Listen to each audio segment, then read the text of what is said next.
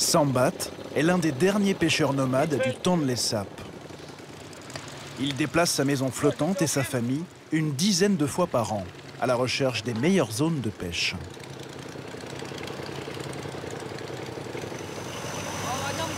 Je bouge en permanence. On navigue depuis 1 heure et on n'est qu'à la moitié du chemin.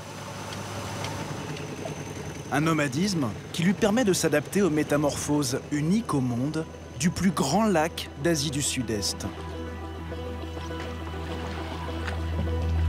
6 mois par an, sous l'effet de la mousson et de la crue du fleuve Mékong qui l'alimente, le Tonlé Sap, au Cambodge, multiplie sa superficie par 5. Il déborde et engloutit un territoire aussi vaste que l'île de France. Des cultures, des forêts entières, sous 7 mètres d'eau. 1 million de personnes habitent sur le lac, dans des villages flottants ou des cités lacustres juchées sur pilotis.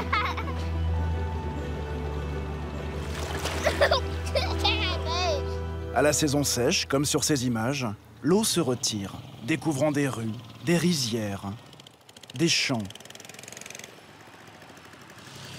Un mode de vie millénaire menacé aujourd'hui par le réchauffement climatique, par la pollution et la construction de barrages, ainsi que la tentation du tourisme de masse, au risque de transformer le Tonlé Sap en parc d'attractions.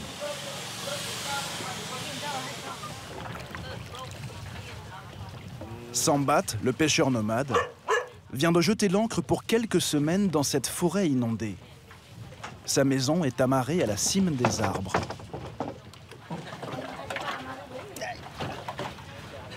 « 100 mètres carrés de bois et de tôle que se partage cette famille de 8 personnes. Sa femme, ses enfants, sa sœur et son bébé.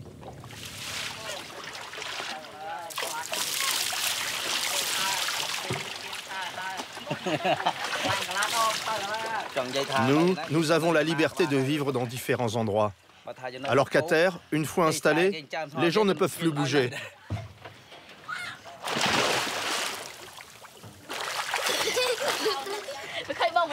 Lui aussi, il veut se baigner du coup. N'allez pas trop loin, c'est compris? Mon bébé est déjà tombé 1 fois. On a eu très peur. C'était il y a 3 mois. C'est son oncle qui surveillait.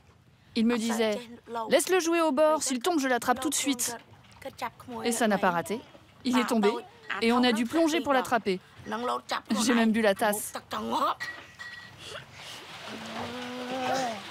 La famille a l'électricité gratuite, grâce à cette batterie de voiture alimentée par des panneaux solaires.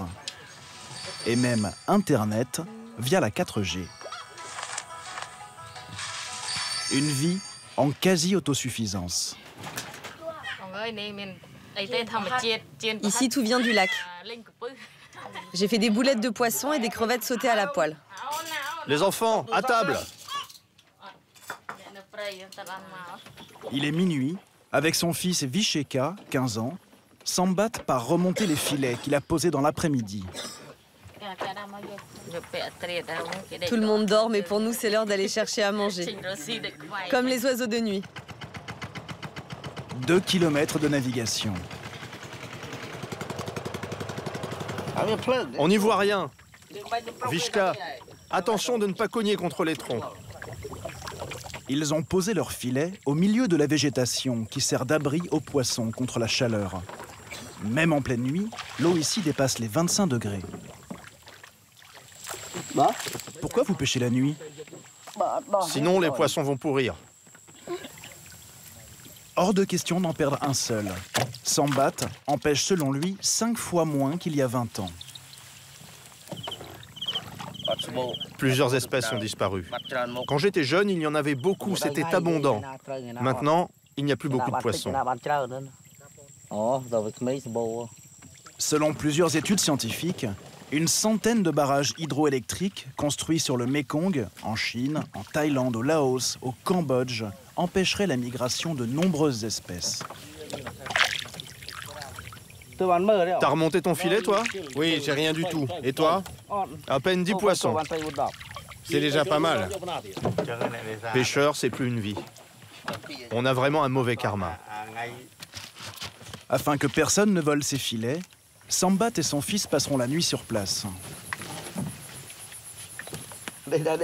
Prends la moitié de la natte. Je mets la tête ici et toi là-bas.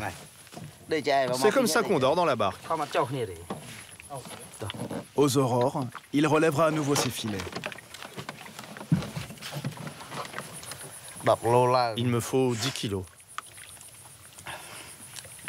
C'est le minimum pour amortir le prix de l'essence et avoir de quoi nourrir ma famille.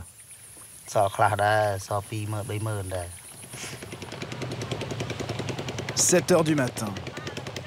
Retour à la maison. Viens par là. La pêche est bonne.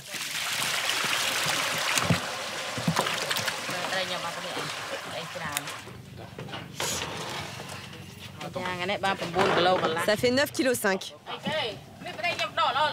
Passe-moi le panier, s'il te plaît.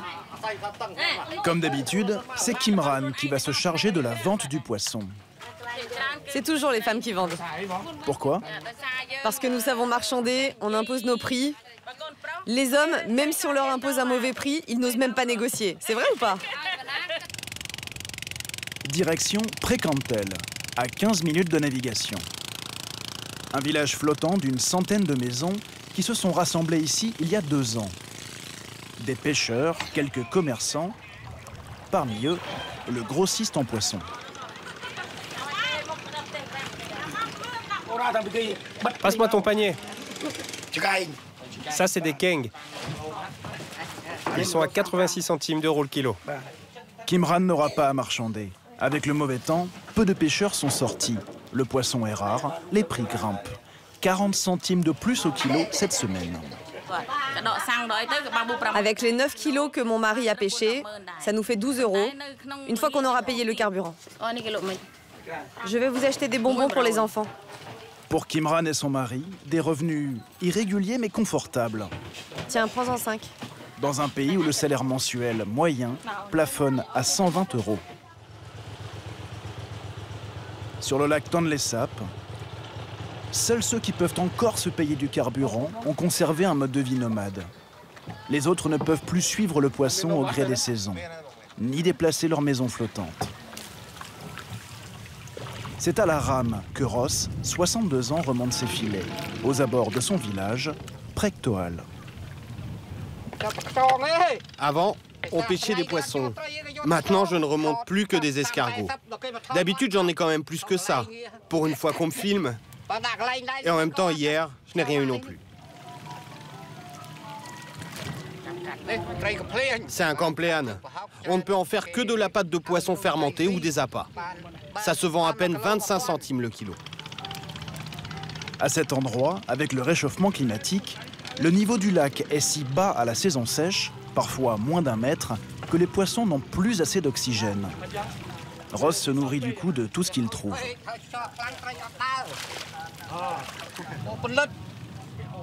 C'est un serpent de nénuphar. Lui, il ne mord pas.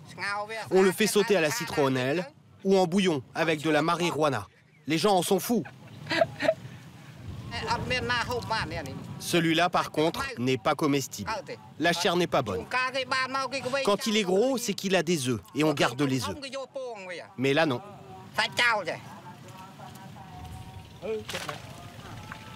Les bons jours, Ross parvient à tirer 1 euro de la vente de ses poissons.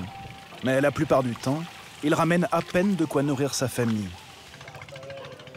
Il vit avec son épouse et leurs 2 enfants. Hé, Shana, viens nous aider à trier les poissons. Mais j'ai mal aux mains. Sinon, tu n'auras rien à manger. Bon, laisse tomber si tu as mal à la main. Même si cette pêche ne vaut quasiment rien, elle n'est pas perdue pour tout le monde. Pour gagner un peu d'argent, Chop mise sur son poulailler flottant. J'ai 8 volailles, des poules et des canards. Il n'y a pas d'œufs aujourd'hui. Elles n'ont rien pondu. Quand elles pondent, je garde les œufs, jusqu'à ce qu'ils éclosent. Et je vends les poussins. 75 centimes d'euros le poussin. Chuop cultive également un potager flottant. Elle utilise ces plantes de la famille des mimosas pour faire des potages. Tu peux t'approcher un peu? Quand l'épicier du village passe devant chez elle, elle ne prend que le strict nécessaire. Donne-moi 1 litre d'huile. 1 litre d'huile, d'accord. C'est un demi-litre par bouteille? Oui, c'est tout ce qu'il me reste. Qu'est-ce que tu me tends là? C'est de la soupe de poisson. Non, ça j'en veux pas. Il vend super cher ses produits. C'est beaucoup plus cher qu'en ville. C'est plus difficile qu'avant, je vends 2 fois moins. Il y a des gens qui ne viennent plus du tout. Même si les enfants me réclament quelque chose, je dis non. Je refuse d'acheter à crédit. Les enfants ont dû s'habituer à ce que les serpents pêchés par leur père deviennent l'aliment principal. Les connaisseurs savent que c'est très bon à manger. Tu aimes ça, toi? Oui, C'est bon? oui. Surtout en soupe et en sauté. Et grillé dans des feuilles de bananier. Seule fenêtre sur le reste du monde, cette télé. Tu regardes souvent le foot? Non, j'y comprends rien. Pour Shenda, 10 ans, et son grand frère Shana, 13 ans. Du football, des sitcoms thaïlandais et des publicités. Leur vie ne ressemble pas à la mienne. Tu aimerais vivre comme eux? Oui, Shana est bon élève. Plus tard, il aimerait devenir enseignant. je vais à l'école en bateau, mais il ne vient pas toujours me chercher. Des fois, je ne peux pas y aller. La navette scolaire coûte 50 centimes d'euros par jour, somme que ses parents peuvent payer grâce aux 40 euros mensuels d'aide sociale. On a une seule barque qui sert pour la pêche. Si on emmène notre enfant à l'école, on n'a plus rien pour aller chercher à manger. Ce jour-là, Shana attendra la navette en vain. La météo rend la navigation dangereuse. Nous profitons d'une accalmie pour l'emmener nous-mêmes à l'école. Elle est où ton école? Elle est plus haut, sur la rive. Je te la montrerai quand on s'approchera. Tu ne vas pas être en retard? Ça va aller. Tu dois y être à quelle heure? Les cours commencent à 13h. Au Cambodge, la scolarité est gratuite et obligatoire de 6 à 14 ans. Dans ce village, l'école est l'un des seuls bâtiments en dur. Regarde, c'est là. Je te dépose où? Tu peux te garer devant. L'établissement accueille 400 élèves, du CP à la 3e. Vorn Pisi, 38 ans, est le directeur de l'école. Ne rame pas sous la pluie, tu vas tomber malade. Il me voit ou pas? Si vous ne savez pas quoi faire, vous pouvez balayer votre classe en attendant. Un balai chacun et au boulot. Jusqu'à l'arrivée de votre professeur. Vous n'avez rien à faire dehors. Dans la classe de Shana, le professeur n'est pas encore arrivé. On ne sait pas encore s'il va venir. On n'arrive pas à le joindre. En temps normal, on demande à un élève d'aller chercher le professeur. Mais aujourd'hui, avec la météo, ça ne va pas être possible. Seuls 2 professeurs sur 10 seront présents.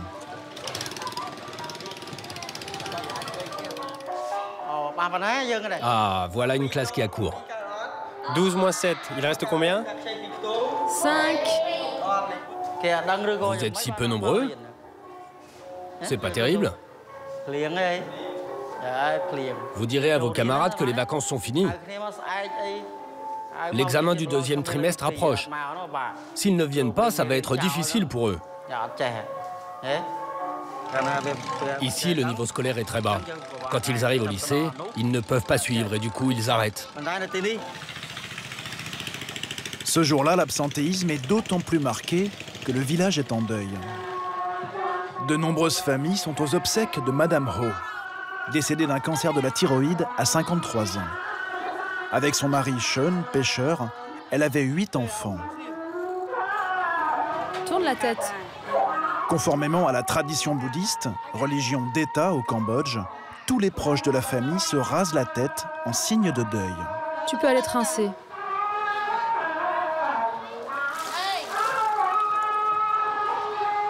Les villageois se rassemblent devant la maison de la défunte et sont conviés à la cérémonie.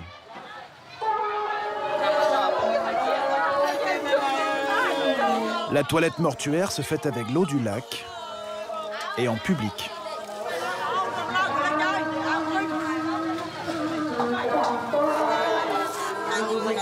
Ma grande sœur, que ta prochaine vie soit plus longue. Les bouddhistes croient en la réincarnation. La famille place de l'argent dans la bouche de la défunte pour qu'elle ne manque de rien dans son voyage vers sa prochaine vie. Le corps est ensuite conduit à la pagode pour y être incinéré. Pour que l'esprit de la défunte retrouve le chemin qui mène à son ancienne maison et puisse rendre visite à sa famille, sa fille jette du riz soufflé par-dessus bord. Dans quelques années, les esprits des anciens reconnaîtront-ils encore leur lac? Car le Tonlé Sap ressemble de plus en plus à une déchetterie flottante. Faute de collecte des ordures et de retraitement des eaux usées, la pollution impacte la santé de tous les habitants, y compris des plus jeunes. Maman, il va avoir froid le bébé. Juan a 28 ans. Elle emmène son bébé d'1 mois et demi à sa première visite médicale. Ce dispensaire est le seul de Kampong Pluk, 4000 habitants. Au Cambodge, les consultations sont gratuites. Vous pouvez me donner votre carte sociale? Mais dans les faits, les soignants exigent toujours une participation. 1,50 € ce jour-là. On va commencer par la pesée. 4 kilos. Comme en France, les bébés sont vaccinés avant leurs 2 mois. Allez mon chéri, ça va aller.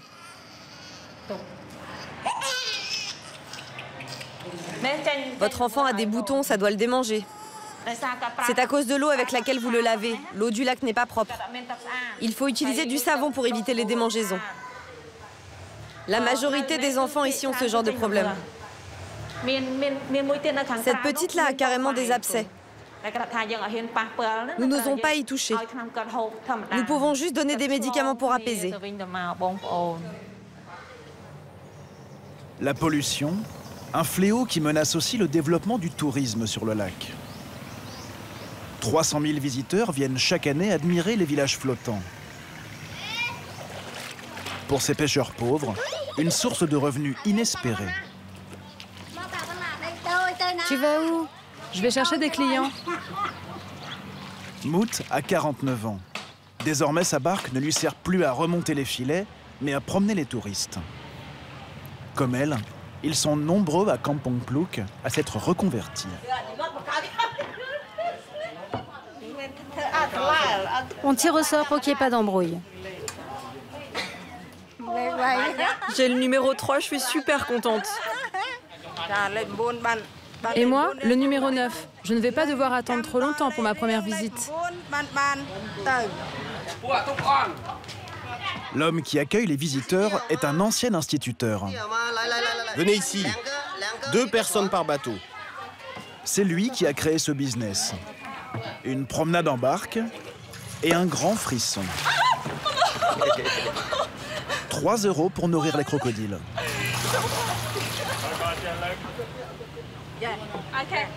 Les premières clientes de Mout, 2 amies australiennes, Rachel et Megan, 2 institutrices. C'est très serein, apaisant. Il fait un peu plus frais, non? Je n'avais jamais vécu une telle expérience. C'est calme, c'est beau. Sur les 10 € que paient Rachel et Megan, 4 € reviennent à Mout. Elle fera 3 promenades ce jour-là, 12 €. L'équivalent pour elle d'une semaine de pêche.